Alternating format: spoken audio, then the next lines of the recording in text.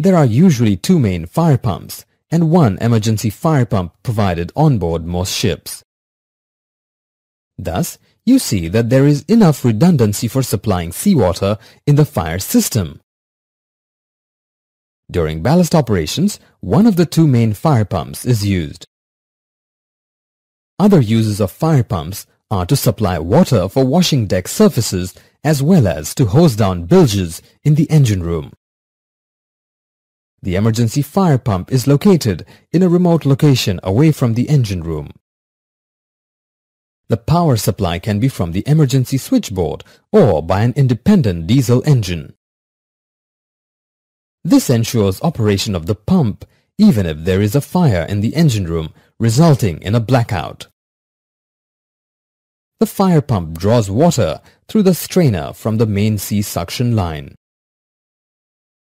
One discharge of the pump is connected directly to the overboard valve to regulate pressure, and the other supplies water to all engine room hydrants and deck services. There is an isolating valve located on deck to provide water on deck. When this valve is closed, the water supply to deck is cut off. When using the emergency fire pump to fight fire in accommodation or deck, you must close the isolating valve from the engine room. This prevents loss of pressure in the fire line through the main fire pumps and valves in the engine room. The fire pump discharge passes through the foam room. The main fire line draws foam solution either by educating or by pumping if required.